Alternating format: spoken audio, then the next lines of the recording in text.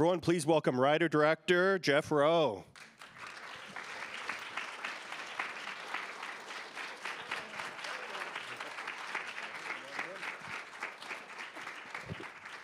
Hey, everybody.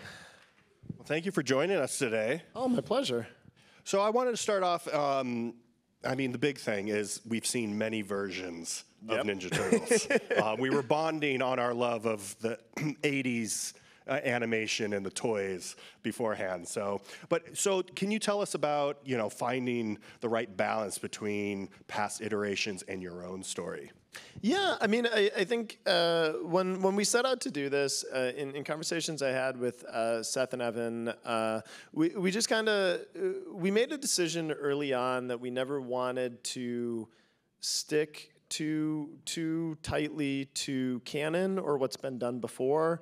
Our job, first and foremost, is to be filmmakers and to tell an engaging story. And ideally, someone who loves the Ninja Turtles can sit down and enjoy the movie, and someone who's never even heard of them could go into a theater, sit down, and still have a meaningful emotional experience. So we just made a promise that anytime something that didn't make sense or is just the way things had been done historically in Turtles, if it didn't make sense, we wouldn't do it, we wouldn't commit to it, and we gave ourselves freedom to change the backstory. And it's scary because this is a very meaningful property to a lot of people, and when I signed on to do it, I got a lot of tweets that were like, hey man, don't mess it up. But I think in the end, like, fans, even ones who were like, hey, you changed that, but I get why, and people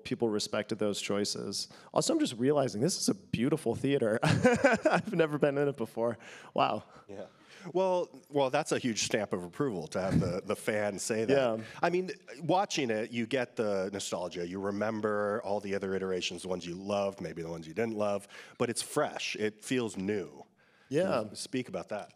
Yeah, I mean, we tried to craft a sense of nostalgia in ways that weren't just direct references to old Ninja Turtles things, because I'm not like a huge comic books person. I don't know a ton about Marvel outside of the movies, and whenever I would go to one of those movies and see a moment where, like, a character walks on screen and then, like, there's a dramatic pause and, like, half the people in the audience cheer and are like, oh, and I'm just like, what's happening? What's going on? I don't know who this is or why I should care.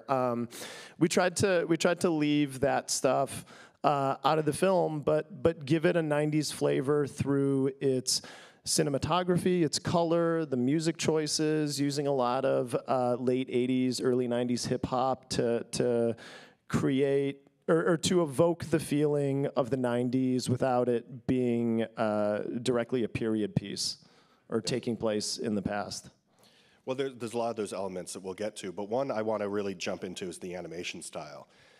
It's fresh style. Can you talk to how you kind of came to this look? Yeah. One of our first big early decisions was to cast actual teenagers as the Ninja Turtles, which mysteriously has never been done before. They're usually voiced by, like, grown men, which as a child gave me, like, a very distorted view of what it meant to be a teenager. So that dictated a lot about the coverage, the cinematography, the dialogue style, and the way that they were going to talk over each other and argue with each other.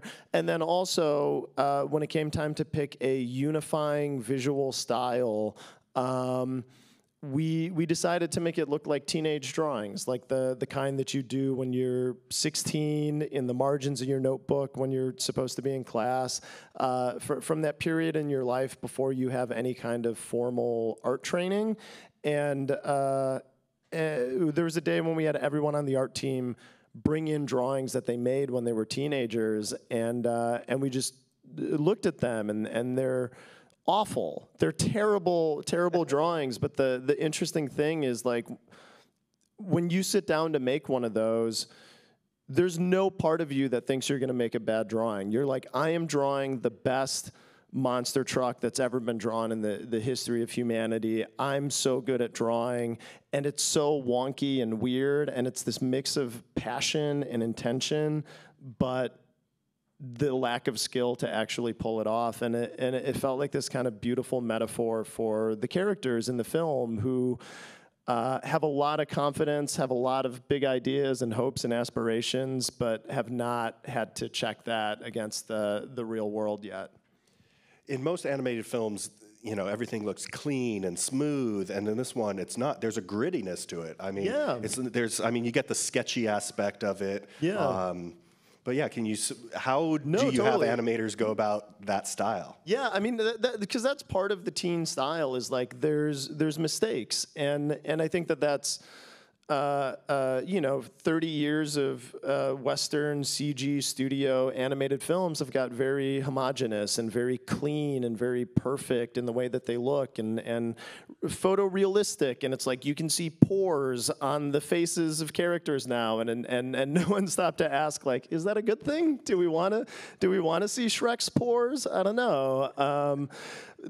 There's something so human about sketchy lines and things that are asymmetrical and misshapen, and it was a way to preserve the feeling that this film was made by artists, and that to make it almost look like a work in progress, kind of like the characters are, even though every one of those mistakes is like painstakingly crafted, because you can't get a computer to make mistakes. You have to like force it and tell it to do things bad. And I mean, this is getting really technical, but like instead of photographic depth of field in the film, the drawing just gets worse the further away from the camera it is, like as if the person who drew the frame got lazy and was like, I can't draw these buildings in the background.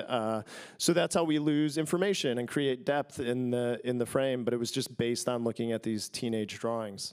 Well, and that was what I was curious about. It's like you basically have to, I mean, I imagine any animated film go frame by frame, but with this, it was like you were trying to go through to be like, how can we find the right balance of imperfection and perfection? Yeah, the design, which is like the shapes of characters, character design, buildings, like all of that, very sketchy, very teenage. The lighting and color, very realistic, very grounded, very live action influenced. Looked at a lot of like Wong Kar-wai films and the street photography of Alex Webb, and tried to be really selective with colors. And you know, when you make a CG animated film, computers have billions of colors in them, things that the human eye can't even perceive or don't even exist outside of like Apple Retina monitor. And we tried to not use those. Like we tried to be, every color in the film, every texture is sampled, like eye dropped from a photograph or a scan of a real object, and we just tried to like use real physical colors the way the eye sees. I really like that. Again, in most animated films, it's all high-key lighting. Yeah. In this, the whole film is low-key lighting, except for the post-credits scene in the high school. Yeah. Can you speak about that? Yeah, it's I think the studio was very nervous about it, because I think with these kinds of films, typically they're in the daytime and they need to be colorful, because that's what sells, that's what's marketable. But this was a story about characters who had to hide from the world and were afraid of the daylight and couldn't be seen in it, and were so afraid of actually being seen as who they were. So it was so necessary to the story to keep them in shadows, keep it at night. And there's also just like, I have this romantic love of the look of New York in these 80s and 90s films, and that gritty, dark rooftop kind of vibe that it was a joy to capture. And you use all motivated lighting throughout the whole movie. It's very noir feeling. Yeah, everything's like that. That was one of the rules that we gave ourselves, is like every light and color has to be motivated by a light source that you can see in frame or see in the establishing shot, so you know, like, oh, they're red because they're next to a giant neon sign, not just because we're being inventive with the color. Yeah, and so we've seen, you know, reboots and stuff where it's like, do we include the origin story or not? And you do include an origin story, but it's unlike an origin story we've ever seen. There's a lot more, you know, emotion and heart in this. It's like so traditionally it's like the Ninja Turtle, there's ooze, and then if you're an animal and you touch the ooze, you become a human animal, but sometimes also in the past it's been you're a human who touches the ooze, and then you become whatever the last animal was you came in contact with, and none of that made any sense. And we also realized, like, trying to make too much sense of that is just going to be boring to an audience. Like, there's a little bit of buy-in, there's a little bit of just sense logic from the property and its tone that we just kind of tried to get through that stuff and focus on the emotional part, which is this is a single dad, adoptive dad, which is not dissimilar from my own childhood, and it's like this guy who did not plan to be a father now has 4 kids and is trying to raise them as best as he can, but, you know, doesn't really know how to do that and wasn't maybe equipped for it in the first place. Might have bit off more than he can chew. But he loves them, but he's also flawed and has a hard time not projecting his own limitations onto his kids. And that just felt like a rich, relatable story and a good thing to dig into. I think that was the thing that surprised me the most, was that this is a different Splinter than we have ever seen before. And the trauma that he has was so fascinating. Yeah, it's like, I don't know, Splinter's always been this like wise, kind of stoic sensei, which I'm sure some people have that as a parent, but I did not. Like, it felt important to make him more emotional and more nervous and more controlling, and it comes from a very realistic place. But, you know, his arc is realizing that his trauma is his own, and his children might not experience that, and he doesn't help them by continuing that cycle and putting that onto them. Getting Jackie Chan to play Splinter. Yeah, it's unbelievable. I still don't know how it happened. I don't know why he said yes, but he's so wonderful and warm, and it makes sense from, like, oh yeah, he's a martial arts master, and he's so funny about it too. Like, of course, Jackie Chan would be great for this, but something I love about Jackie Chan is he's just so warm and lovable, and he's not, even when he's like fighting people in movies, it's not like, whoa, look at how cool he is. It's like he's kind of goofy, and he makes mistakes, and he's not perfect, and there's just this like foundation of humanity to him that felt like such a good dimension to give the character. And we would record him from Beijing over Zoom, which would be like 6 a.m. for us, so we'd all be very tired. And then we would leave those record sessions just like jumping up and down, like, can you believe how funny it is? That was amazing. Oh, it's Jackie Chan. What? And he was so hardworking, and there would be times where we're like, great, you did it. And he's like, no, I want to do it again. Like, he's a perfectionist, and all the things that you would hope to be true about him are, and that was a great joy. Well, and I read, I believe, some of his fighting sequence, or multiple, you looked at old Jackie Chan films? Yeah, we kind of use that to, like, you see it in the Chop Shop, you see it in the fight sequence with Splinter at TCRI. Like, it's very... There's a Every Frame a Painting video on YouTube that really breaks down the Jackie Chan fighting style and some key elements of it that that we looked at, and then we went and watched Police Story and Rumble in the Bronx and Legend of Drunken Master, and just kind of like analyzed his films and tried to have the rhythm and pacing of those fight sequences. Because I think no one's done action comedy better than him. It's really great. Now, the Mutant Gang. It's just, I can just tell you guys had a lot of fun there. Yeah. It started, there weren't originally going to be a bunch of mutants in the film, but we have this amazing character designer, Woodrow White, who his art style is a huge influence on the way the final film looks. But he did these drawings of Bebop and Rocksteady, because we were going to have Bebop and Rocksteady, and I was like, whoa, these are so cool. I love the way they look.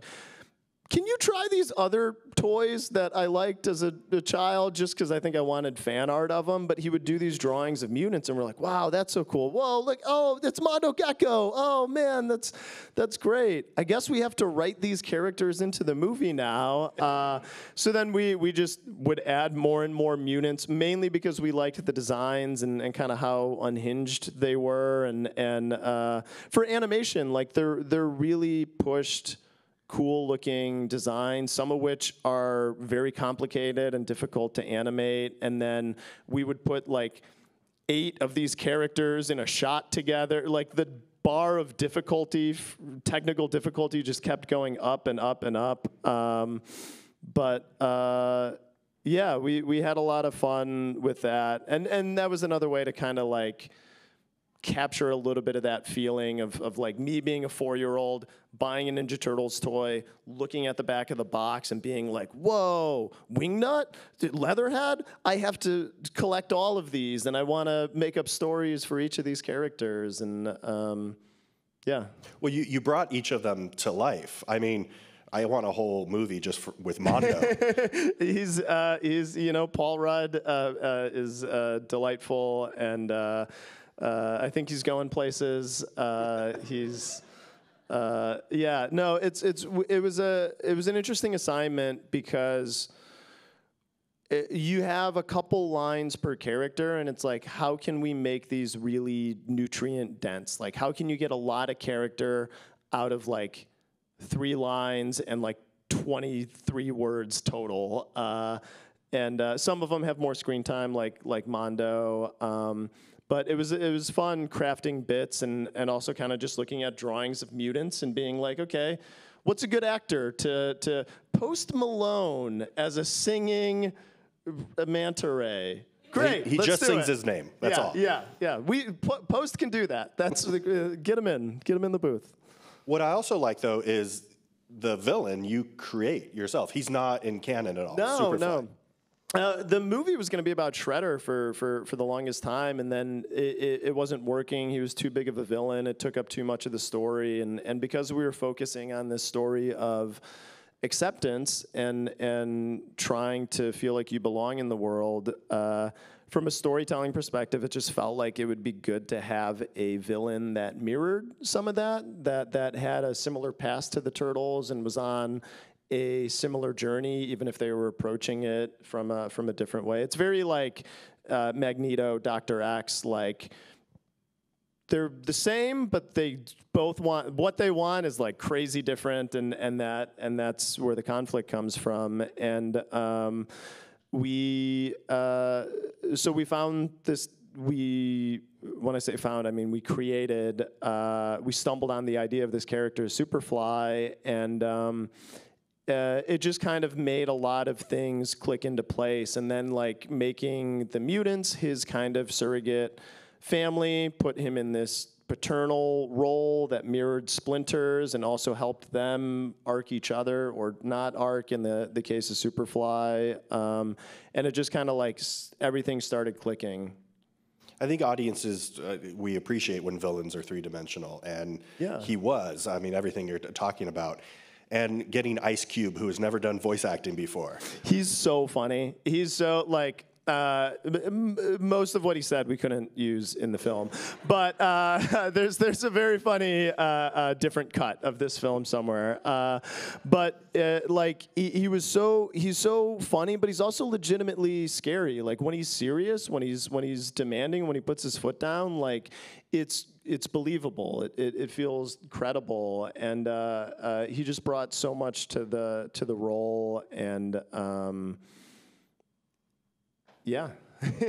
And you touched on, big themes of the movie is acceptance and wanting to be liked. Can you talk about, the source of having that be the central driving force of all the characters in this movie? Yeah, I mean, I think it's it wasn't initially what we set out to do, but it's kind of very, very early on, we had the idea for that scene of like them watching humans watch a movie. And it's like something like this that is just a normal part of our lives that we totally take for granted. It's one of my favorite parts of my life. And them just being unable to do that and wanting to feel closer to it. And I guess it's both. It's like a universal want, but it's also there's something so specifically teenage about it. Like at some point in your teen years, you hit puberty. Your body starts changing. Your brain starts thinking really fast. You become very self-aware of everyone around you and what everyone is looking at and thinking. And it's like you kind of just want to fit in, or you want to find your people and belong, and making the movie about acceptance felt both universal but also like exactly the journey these teenage characters needed to go on. And one of, I think, the most powerful lines for me was when April says she's doing this for the wrong reasons. Yeah. Can you speak about that line and its importance? Yeah, she kind of figures it out a little bit sooner than they do, but it's like I think when you're like talking about that time of puberty and going to high school, and all of a sudden there's so many other kids around you. There's like a period in your life where it's like, I will do anything to be liked. Like what? just name it. Like, and I think the Turtles are a little bit on that journey, but the arc is like, you don't want to be liked for that. Like the emotionally mature thing is to kind of figure out who you are and figure out what you like about yourself, and then find and surround yourself with people who affirm that for you. And yeah, it's April kind of gets there a little bit sooner, but is able to help the Turtles realize that for themselves. So in every past version, it's always been called Teenage Mutant Ninja Turtles, but as you touched on earlier, they never really felt like teenagers. Yep. Until now. Yes. So, and you even cast the 4 voice actors are teenagers. Yes. Can you speak to the chemistry they have? Yeah. Initially, we started recording them individually. We would just record them one by one, and they're good actors, so it was fine. It was funny, but there was something missing, and Seth had recently done the live action or not live action, depending on how you count it, Lion King with. He would do these record sessions with Donald Glover and Billy Eichner, all 3 in the booth at the same time, and he was like, it was so fun. It was so much better than any of these other voice acting things I did where I was on my own. We have to try that on this film, and everyone was like, we can't do it. It's a sound nightmare. Like, they'll just talk over each other, like, and we're like, we don't care, whatever. We'll burn a record. Let's just try it and see how that feels. And then we got them all in the booth, and it was electric. Just we kept the tape rolling. We would record them just talking about their day or their lives to each other, showing each other YouTube videos, riffing on that, things that they weren't even being the Ninja Turtles, they were just being themselves. And then we very immediately realized, one, we have to completely throw out the script, and 2, we have to kind of write it with them and just give them room to improv. So we'd go in with an idea of like, here's what the scene is, but how would you say this? And then someone would say something funny, like they were talking. Micah Abbey, who plays Donatello, was like, "Oh yeah, we're gonna go get these gangsters," and then he started impersonating a New Yorker with a really bad New Yorker impersonation, and it was funny. And Seth was like, "That's great. Everybody, do an impersonation of what you think a New Yorker sounds like." And then for 2 minutes, they just talked about bacon, egg, and cheese sandwiches. And then we just took that and put that in the film and animated it in this really technically difficult one-shot. Yeah, that became the recording process, and it became about capturing these like just very human, real moments instead of trying to script something that is what me and Seth think a modern 16-year-old sounds like. I mean, it definitely translates to the final product. So yeah. I want to talk about the production design. There's like so much in just the background and everything. Can you speak to building the world? Yeah, I mean, it's a lot of credit goes to our incredible art team: Yashar Kasai, Arthur Fong, Tiffany Lamb, and all of the biz dev artists who touched it. We wanted New York to feel real. We didn't want it to be fantastical. We wanted to really ground the film in an observed reality, because even though it's about mutant turtle men, the idea is that if it feels like our real world and reminds you of real life, that when it becomes even more fantastical and there's a giant whale monster destroying the city, all of that, you'll be emotionally hooked and invested in it because you've bought into the reality of the world. So it was a lot. We started this film during COVID, so it was looking at Google Maps a lot, images of New York, whatever we could find, watching films, and just trying to capture the spirit and feeling of a place. Yeah. Speaking of the whale monster, it's a very Cronenberg monster. How did you come up with that? I said more Cronenberg a lot. That was a very popular note that I gave on the film. It was.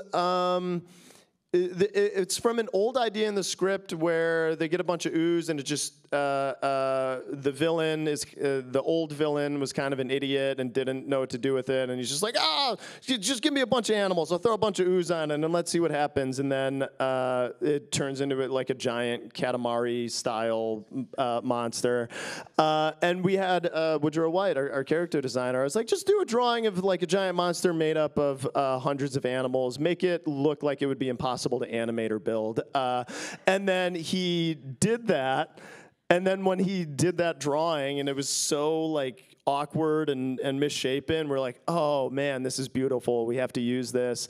And then we put it in the film, and we started building it. And then at some point, we realized initially Superfly created this monster and then unleashed it on New York, and we're like, that doesn't make sense. Wouldn't it just be better if it was Superfly and Ice Cube's voice came out of this thing's mouth? So we added fly eyes onto it and wings, and thankfully, due to our style and the tone of the film, like, usually the dumber the choices, the funnier they became. So just like plopping fly eyes on this giant monster somehow made it funnier and more appealing. And we just kind of like embraced a lot of like first takes and rough ideas. And then when that monster forms, all of Ice Cube's dialogue is just based on me showing him the design and be like, okay, you just transformed into this. Describe your body. And he just improv'd like, I've got horse feet? What's going on here? And it's that was one of my favorite record sessions. So is there a list somewhere of all the pop culture references in this movie? No. I mean, I'm sure someone's made it. I'm sure our script coordinator made it. There were things we had to keep track of, like Ice Cube would just keep throwing song lyrics into his improv, and then we'd have to go legally clear a song and pay a bunch of money.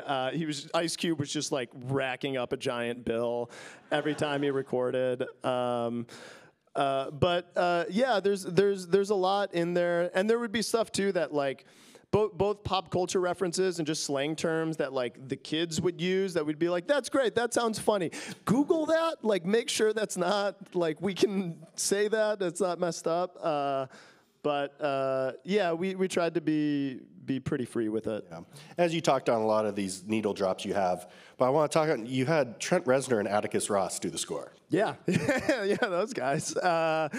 Yeah, I love the score to this film so much. I love the music and the needle drop, but the score is also this like beautiful companion to it. They did a very beat-driven rhythmic score that is both very different and distinct from the needle drop, but also sits perfectly alongside it. And apparently, like, we were looking for composers. Seth and I were like, man, Trent and Atticus are great. They're like the best composers. They'd never say yes to this. So I don't know, cross them off the list. And Seth was like, in my professional experience, get the no. Just like always get the no and don't wonder. So we went out to them, and apparently they were fans of Mitchell's versus the Machines, and they agreed to take a meeting, and then we went to their studio, Seth and I, and like went into a fugue state and just pitched the movie for 30 minutes, and they were like, cool, like, let's see a script. And I was like, great, we'll send that right over. Seth, we have to rewrite the script. We have to make this better and worthy of our music heroes. And then we rewrote it and sent it to them, and they signed on, and I think they liked the vision, and I think they liked the opportunity to do a different kind of score than they normally do. And the only real creative direction we gave was we're like, it would be cool if it sounds like it was made by teenagers, like a garage band. And they're like, yeah, we were thinking the same thing. We'll try that. And you really hear it in like the music in the chop shop. It's this very like Devo garage rock, like kind of rough sounding, amazing piece of music. Yeah. Last question I got for you is, I mean, you have a great filmography: Gravity Falls, Disenchantment, Mitchell's versus Machines. Yes. But then you're now working with Seth Rogen and Evan Goldberg, who also have a great resume. Yes. Can you tell us about that, forming that partnership on this? It's been really nice. Like, I really love working with those guys because I think it's a chicken or the egg thing. Like, I grew up watching their movies and really responding to the comedy of it, and it's like, do I respond to the comedy of this because I feel like it's made by a kindred spirit, or is this comedy shaping me and I'm now becoming a kindred spirit with these people? But like we both like the three of us like care about it being character forward, care about it making sense, and people not just making decisions that no character would ever make in real life. Care about things feeling authentic and naturalistic. Care about realistic, improv comedy performances, moments of finding humor instead of these like perfectly crafted setup punchline jokes. So it was just like a good taste match, and they are restlessly creative. Best idea wins. Don't care where the idea comes from. Just like whatever. We all win if we make a good movie, and they're very open and collaborative, and just wanted it to be good. So it was nice to. It's nice to have producers who are as invested as you are and care as much about making it good as you do, and then also have the same taste as you. So there's no creative conflict. It was an amazing experience. Amazing. Who here's hoping to see a sequel soon? Yeah? Okay. Well, hopefully we'll have you back with the sequel soon. Thank you so much for joining us, and thank you all for being here. Thank you so much. Thanks, everyone.